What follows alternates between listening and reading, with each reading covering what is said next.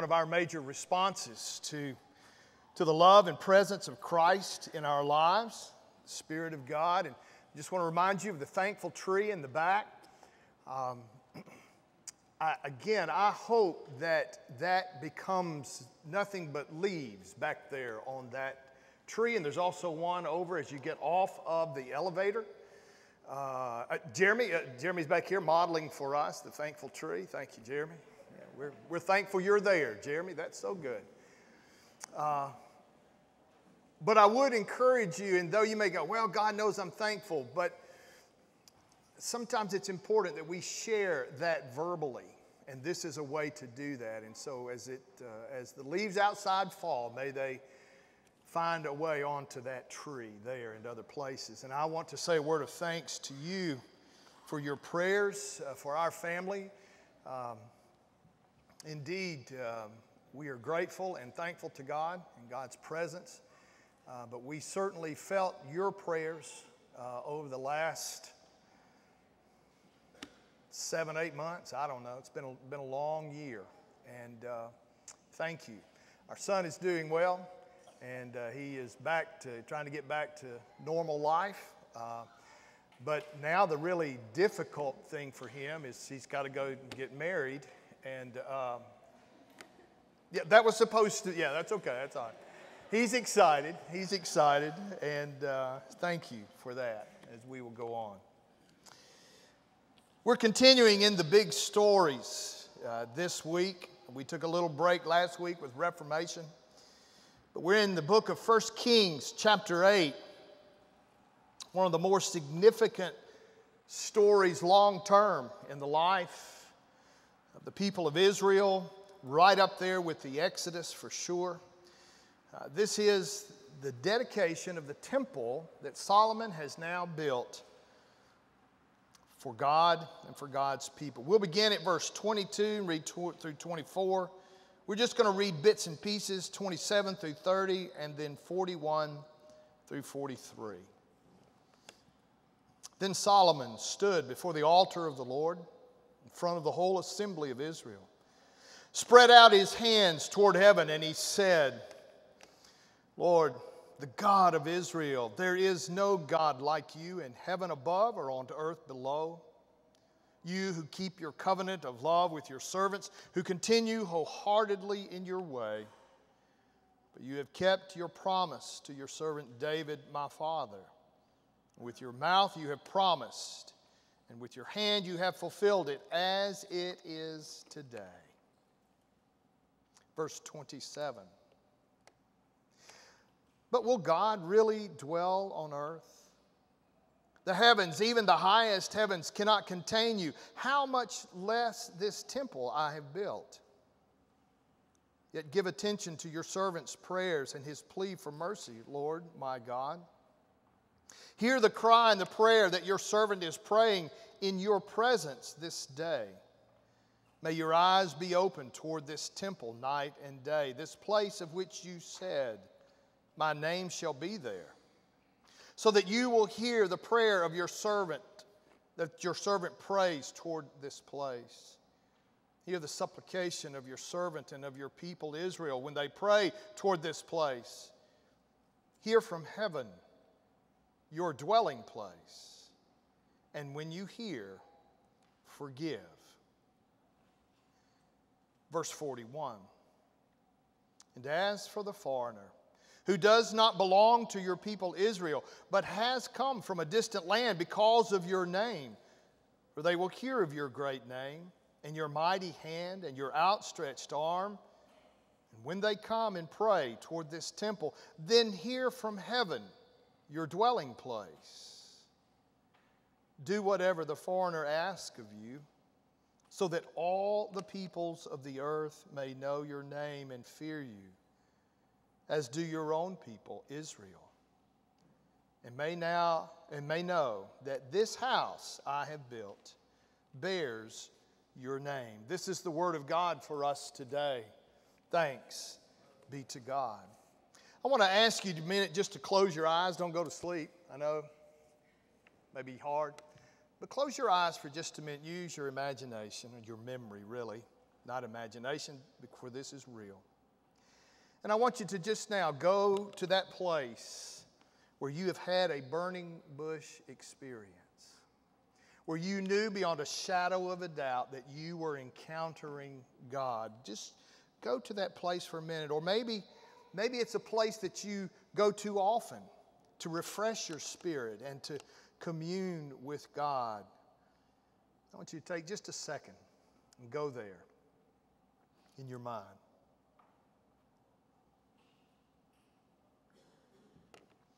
Thank you.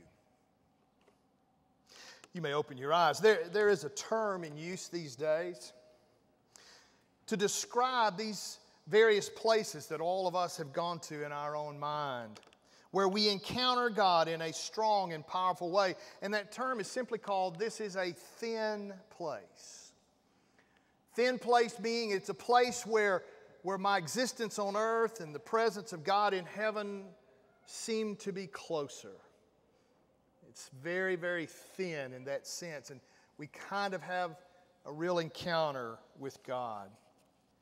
The story that we're reading today, this big story, is the thin place. By the time of Jesus, it is the thin place for Jews, the temple.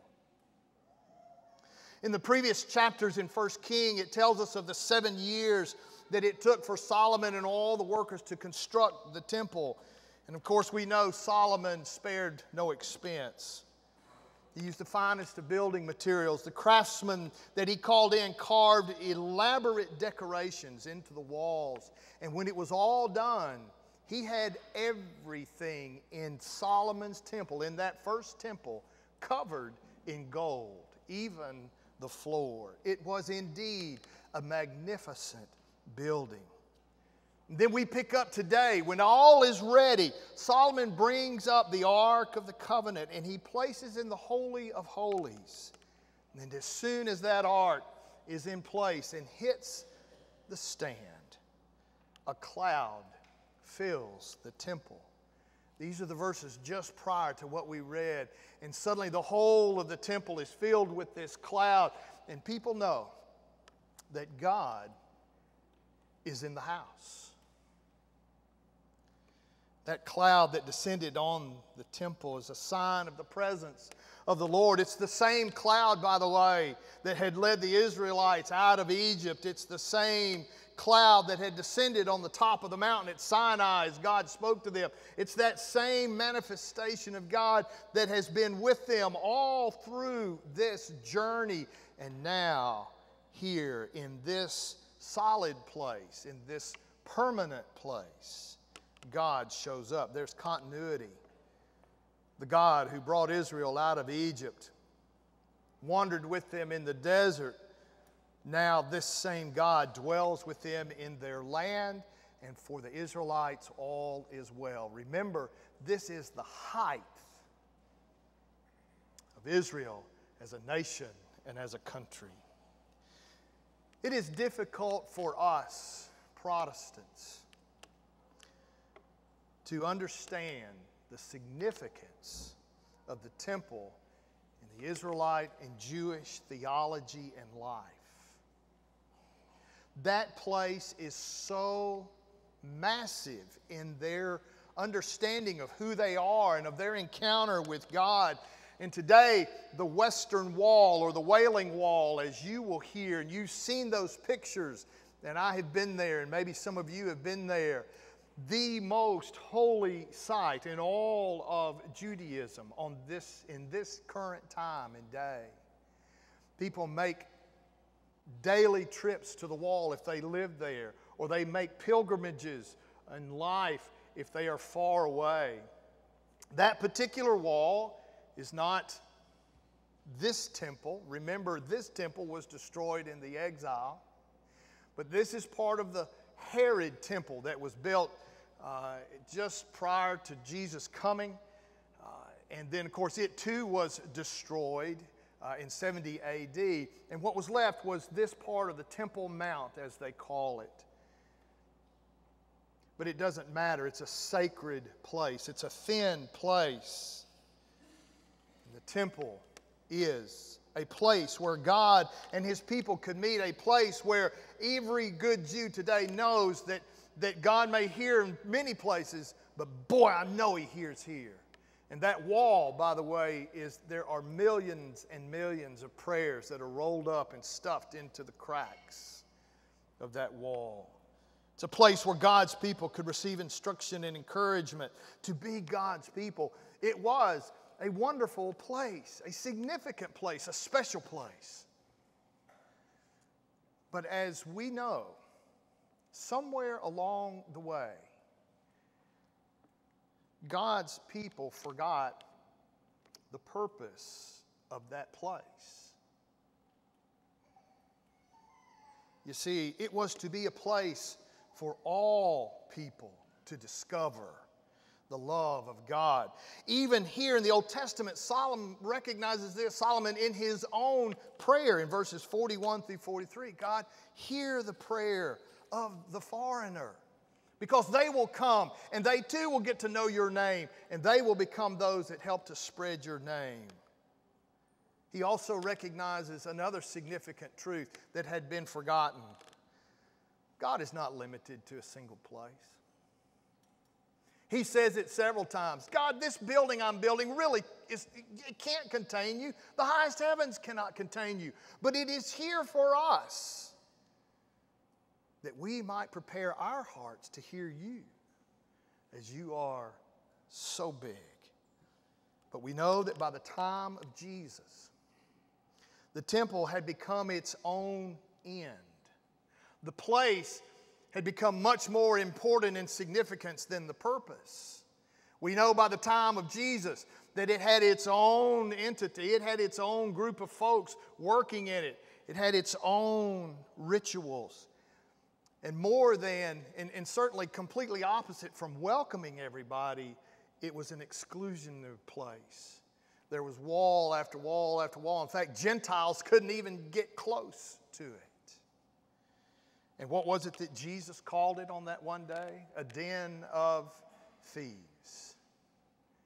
The place had become more significant than the purpose. Instead of being a place of engaging God, it had become literally a barrier to God. That seems to be our impulse as human beings. That we have these special events and these special places in time, and place matters, and that's important. And while God may dwell anywhere and everywhere, the places where we experience that presence, that holy connection, are places of honored significance, and we do what we always do. We build buildings. The Middle East is covered in buildings and churches and sanctuaries where, quote, special things happened. All throughout history, shrines have been built on those various locations. Again, there's nothing wrong with having special places. We all do, where we have met or we continue to meet God. In my mind, I go to a couple of retreat places when I was in the youth group at Hermitage Hills Baptist Church. That's where my mind was going, where I definitely encountered God in some very strong and powerful ways out in nature. But another place that I always go to in my mind when I think of that are all the sanctuaries of the churches that I have been privileged to be a part of. Because it is in those places on a week-to-week opportunity that I encounter God through those places and through God's people. Nothing wrong with having special places, but the danger comes when we forget the main purpose of meeting God in any place is that we are to be changed. And we are to become heralds. We are to become proclaimers. We are to become those who do what Jesus did. And that's why Jesus spoke of God abiding within us, God dwelling within us. There will come a time when the temple here will not be the ultimate place that God is, but God will come and live in you. And it is at the heart of Paul's text today. You are now the temple. You are now the place where God encounters the world. You are a thin place. See, when Jesus was no longer present on the earth, He sent His Spirit upon His people. From Pentecost onward, the church, not this building, not these blocks, not this particular place, though it is special to many of us and needs to be, but you are now the place where the Spirit of God dwells and where the world needs to encounter the presence of God. So I want to ask us a couple of just simple questions real quick. We do gather in special places. I am grateful for the block and the mortar and the wood and the carpet and the wood and the pews and all of that. I have said many times probably that I might be buried under the steps of a local Baptist church.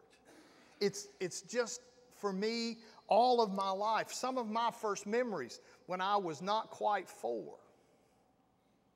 South Carolina. I can remember walking into a church.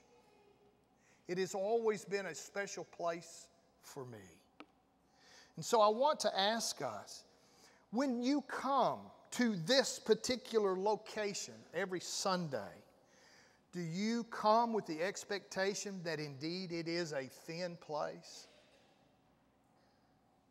That when you come and you meet inside these brick and mortar, but you're meeting with the church, that God is here? And God is here every time we gather? And so do you come every Sunday with an expectation that God is going to speak in song, in text, in word, in prayers, in the people sitting around you? I know we come a lot of times with, I wonder if they're going to have the temperature better this week. That's important. I wonder if it's going to be too loud this week so I can hear. I wonder if it's going to be softer so it doesn't blow my eardrums up. You know, I think if I walk into my Sunday school class and I see that so-and-so is there, we're not on good terms right now, I think I'll just pass. Do we think anything at all? This is a special location. It is a thin place in which God will dwell, and God has dwelled. And so what are the expectations when we come? Do we believe that when we come, God is going to engage us? And so I'm grateful for your gifts that help us through stewardship, that help us care for this facility, that help us keep the lights on and keep the chairs coming and keep the rooms and Sunday school rooms clean and prepared and literature ready and all the things that you might just sort of forget week after week after week that are done so that you can come and have an encounter with God. But then here's the really cool thing. Because no building contains God, and God's Spirit lives within us, here's the really wonderful thing, that when we say amen and we finish in this particular location and we go out, guess what? We go from one thin place to hundreds of thin places. You see, this is not the only place that God can encounter someone. And your staff is not the only people, are not the only people who are charged with making sure that somebody has an encounter with God. You are a thin place. And so when we leave from here and when we join all the other believers in Christ that are worshiping in a particular location this morning, and when we all leave and we all scatter out, literally thousands of thin places go out into this world. And as Lisa was reminding us today, our primary purpose as a follower of Christ is to engage the world.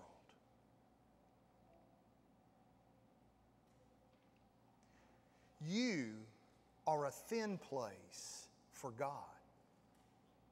And so I wonder what would happen if we all began to take that very seriously and to understand that the presence of God, that I am the temple of God, I am the place where the Spirit of God dwells, and wherever I go, God goes.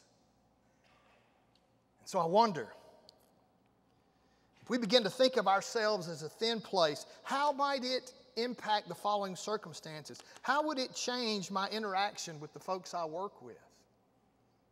I am a thin place. The Spirit of God lives in me. How is that going to affect my interactions with those I work with? How is it going to interact and affect my doing chores with my children? I am a thin place for my family. What about having dinner with a spouse or your best friend? You are also a thin place for God. What about talking with a neighbor or the worker down at the local store? Does it ever stick in your mind that you are a thin place, a special place where God wants to encounter the world? For God is present in and through us, and so God makes His presence known when His people build houses for the homeless. God makes His presence known when a Sunday school teacher loves a bunch of rowdy 3-year-olds who just make you want to pull your hair out.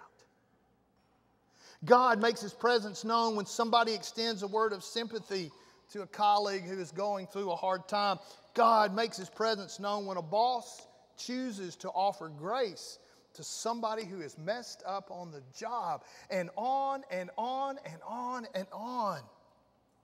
The Word of God for us today is really very simple. Give thanks for those special locations. Maybe that could be some of the leaves that you write up. But friends, if that's the only place you've left God, we've missed the purpose of meeting God in the first place. For you are a thin place. And somehow today, when you leave this place, God doesn't just say, I'll see y'all next week. He jumps right into your back pocket and goes with you and says, okay, here we go. We have gathered today. You've heard my word. You've shared together. I have appreciated your worship. Thank you for remembering that your life is different from all the other lives in the world. Now, let's go together. For I have some people that need to meet me when they meet you.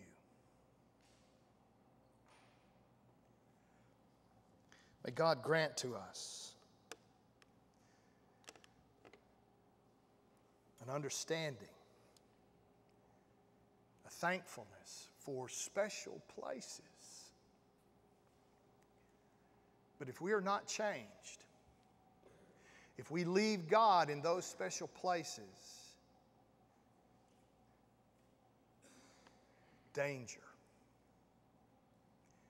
Danger. Father, we give thanks this morning for those special places, those locations that have helped us to encounter you. Every person here in this place today, I'm sure, has some location, some place that is special in their life and their journey of faith, and maybe continues to be. Thank you, God, for those places and those people. But Father, forgive us when, like our brothers and sisters, the Israelites, allowed the place to override the purpose.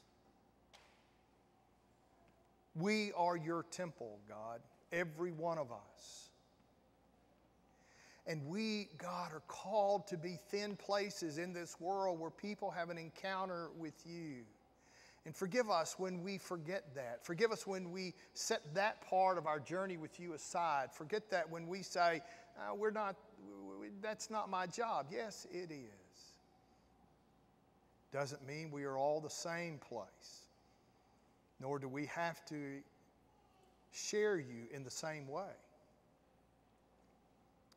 But we all are called to share you because your Spirit dwells within us.